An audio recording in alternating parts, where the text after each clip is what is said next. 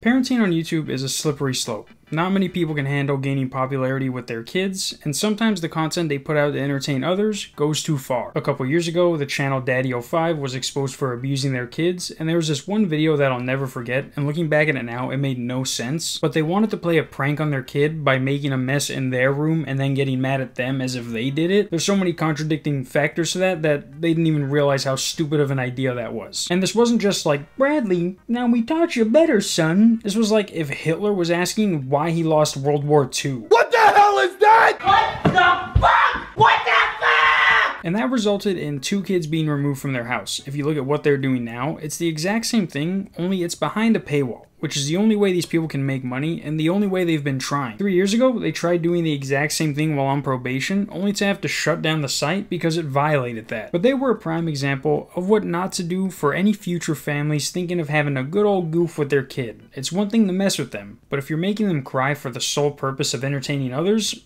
that's a level of projecting I don't even want to start to understand. But it only gets worse, because another family on YouTube has been flying under the radar until somebody finally reached their breaking point. I don't know if you guys have heard about the channel 8 Passengers, but they were a family of 8 who started making videos back in 2015. And they were like any other family channel, filming the kids, shopping trips, even the embarrassing moments. Whoa, I really like you.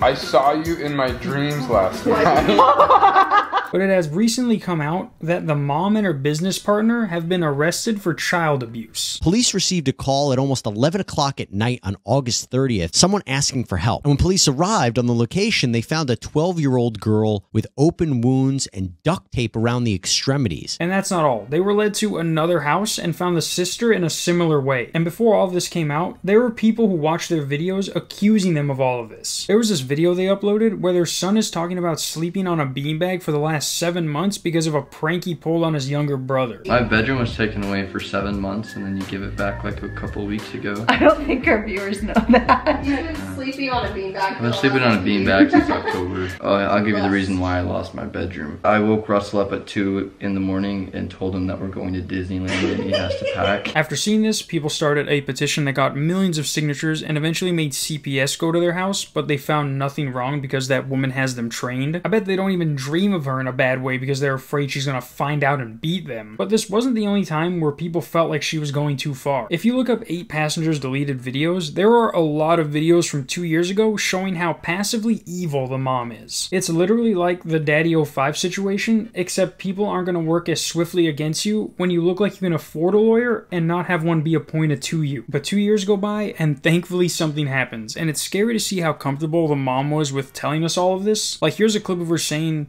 how she basically wants her kid to starve. I just got a text message from Eve's teacher. She said that Eve did not pack a lunch today and can I bring a lunch over to the school? But I responded and just said, Eve is responsible for making her lunches in the morning and she actually told me she did pack a lunch. So the natural outcome is she's just going to need to be hungry. Hopefully nobody gives her food and nobody steps in and gives her a lunch. And they had more than 2 million subscribers, and in that time, the most that happened was a visit from CPS that led nowhere. Thankfully their channels are deleted and the judge has denied them bail. I mean, who wouldn't? They had duct tape on them like they escaped from their kidnappers. These kids were so hungry they didn't even ask for help. They asked for food and water. They're like, hey, can you give us some food and water so that when my mom finds out you gave us food and water, I would have had enough food and water to break out and ask for more food and water. The oldest daughter, who also has a YouTube channel, made a statement on her Instagram and said, me and my family are so glad justice is being served. We've been trying to tell the police and CPS for years about this, and so glad they finally decided to step up. Imagine telling someone about this and it takes who knows how long for them to do anything. The social workers who went in the house and did nothing after being sent there for the sole purpose of checking out a petition that had millions of signatures on it should be punished also. Even if they didn't get anything from asking the kids, there is more than enough video evidence for them to do something. She starves her kids as punishment. They live in America, not fucking Guantanamo Bay.